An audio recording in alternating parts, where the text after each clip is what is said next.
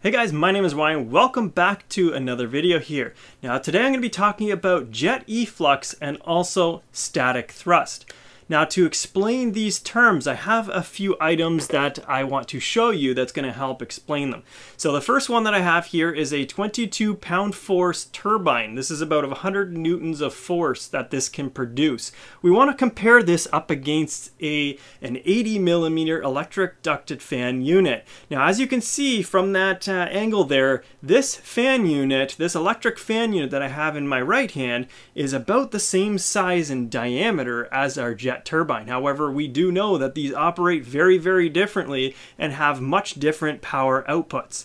We'll talk about those and how they apply to our airplane very shortly. I also have a couple other fan units here. One is a 70 millimeter fan unit and the other one is a 28 millimeter fan unit. We're going to be comparing the 70 millimeter up against the other two that I just showed you. Now the 28 millimeter fan unit is actually located in this aircraft. Now this aircraft is going to help me demonstrate the actual values that we want to talk about today. So the first parameter and definition that we need to define is for our static thrust. Now when we refer to static thrust, this is when we have the airplane static, that's the static component. We're not going to move the airplane, it's going to be fixed. With that said, we know that the electric ducted fan motor in here is also fixed, it's not going to move. Then we spin those motors up to maximum speed and we measure the thrust that we are getting. You know, this has two fan units within it, so if we're measuring the thrust of one motor, we would of course divide that thrust by 2. So we measure the amount of force that this is going to produce, and that is going to be represented as our static thrust. Now when we talk about jet efflux, it's a different component. The jet efflux is the amount of airspeed that we're getting from our fan unit. The airspeed is going to be the speed that we are able to measure at the very end of the ducting. So the ducting in this case exists right here. It's the speed of air that's coming out of this fan unit when the motors are at maximum RPM. So now that we have our efflux definition and we also have our static thrust definition, we need to understand these components. So what is the importance of jet efflux? Well, the jet efflux is the maximum speed of the air that comes out of our jet fan. What we know about this is we cannot have an airplane that goes faster than the jet efflux number in level flight. So in other words, let's assume that the jet efflux of this airplane is coming out at 100 kilometers an hour. What we know is that this airplane then would not be able to hit 100 kilometers an hour. What we do know about the plane is it's going to be able to hit a speed where drag as well as thrust are at equilibrium. They are equal from each other. So let's assume that this airplane produces about 5 ounces of thrust at around 60 kilometers an hour.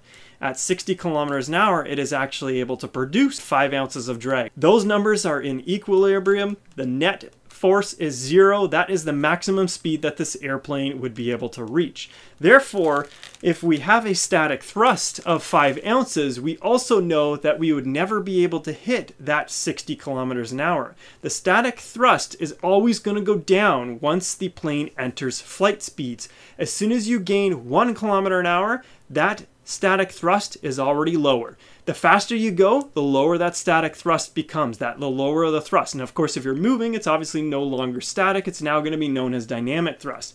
Dynamic thrust is very important to us. It kind of works hand in hand with the speed of the airplane.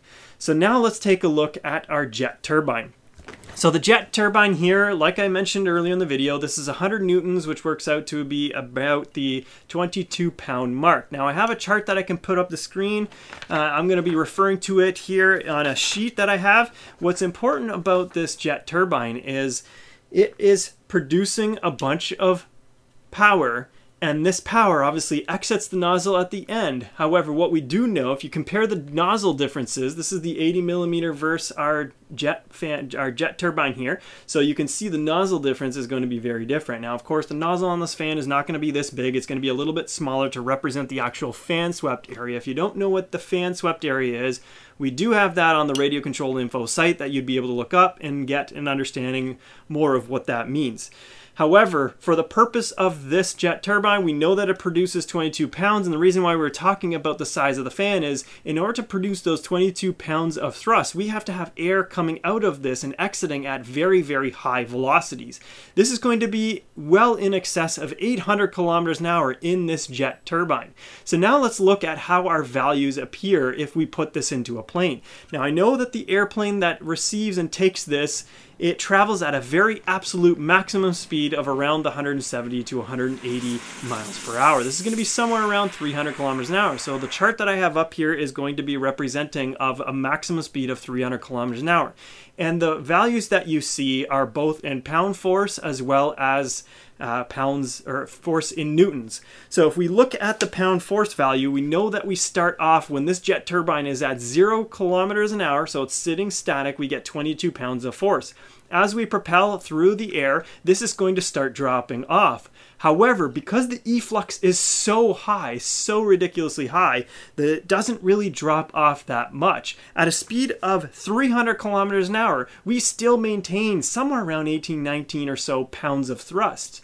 And I know that that aircraft is at a maximum speed somewhere around that mark. That also suggests to us that the drag of that aircraft is actually matching the thrust of this turbine.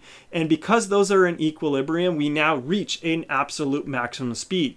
What's really interesting about the jet turbine is they're not that efficient for us because we are wasting so much energy out the back of this turbine. Our efflux speeds, our jet efflux speeds of this turbine are still very high.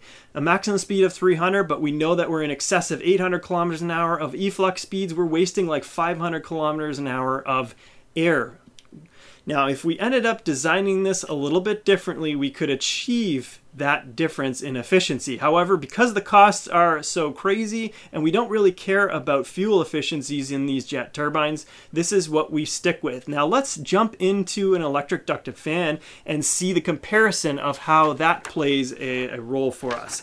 The next one we're going to look at is our 80 millimeter electric ducted fan unit. Now I know that the airplane that this is installed can reach a maximum speed of 160 to 170 kilometers an hour. So we also know that the jet efflux of this EDF is approximately 250 kilometers an hour. Therefore, the maximum speed that you could ever achieve is 250 kilometers an hour. That would assume that you have an airframe that produces zero drag. But we know that there is no such thing as an airframe that's ever going to produce zero drag. It's always going to be something greater than that.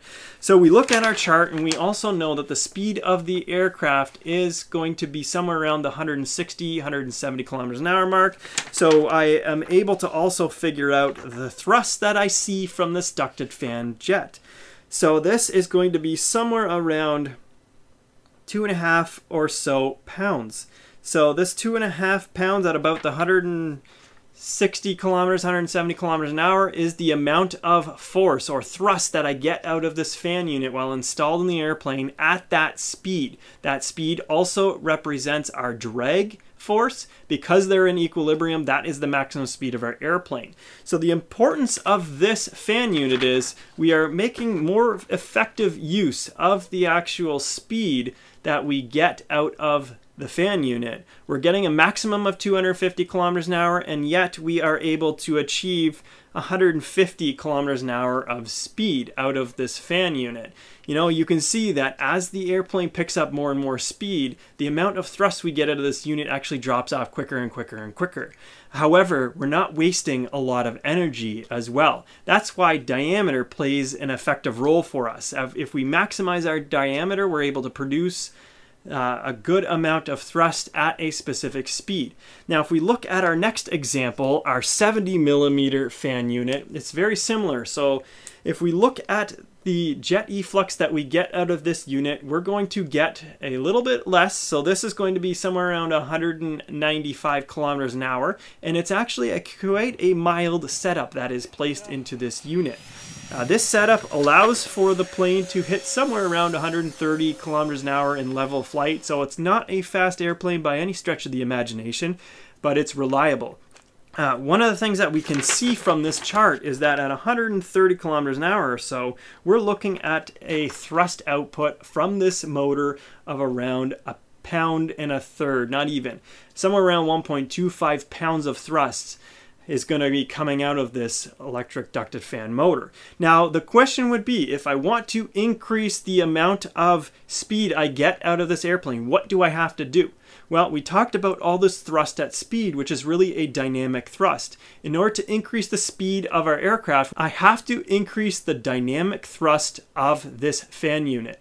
The way that I can do that is by increasing the speed that I'm able to spin of this fan unit. So if I increase the kV of the motor, I can increase my efflux coming out of the ducted fan, and that will give me more thrust. It's going to consume more power to do that, but I'm going to get more thrust. I'm also going to get more static thrust on the very low end as well. So it's going to be a complete shift of thrust through the whole entire speed range of the aircraft.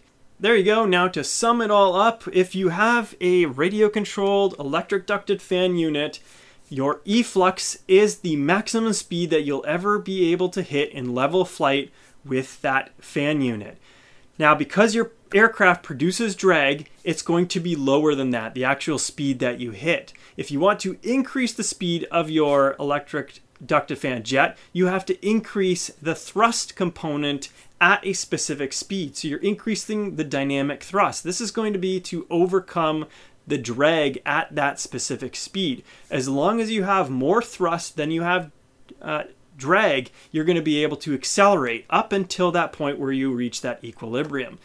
At that point, no more acceleration, you hit a maximum speed. Remember, efflux is very important. If you have a jet fan unit that is 150 millimeters in diameter, but your efflux component is only 100 kilometers an hour, you're not going to be able to go any faster than 100 kilometers an hour. That's going to be a pretty sad electric ducted fan jet. So keep that in mind, that you're looking for thrust as well as jet efflux out of the electric ducted fan jet, as well as the turbine, but turbines produce gobs of jet efflux, so you get much different cases for each installation or application. Now, I hope this covers all the questions that you may have with efflux as well as static thrust and the differences and how they compare and what you need of each. If you have any more additional questions, don't forget to leave them in the comments section. Like the video if you do, and don't forget to hit that subscribe button so you don't miss another upload. Thank you for watching, and I'll see you in the next one.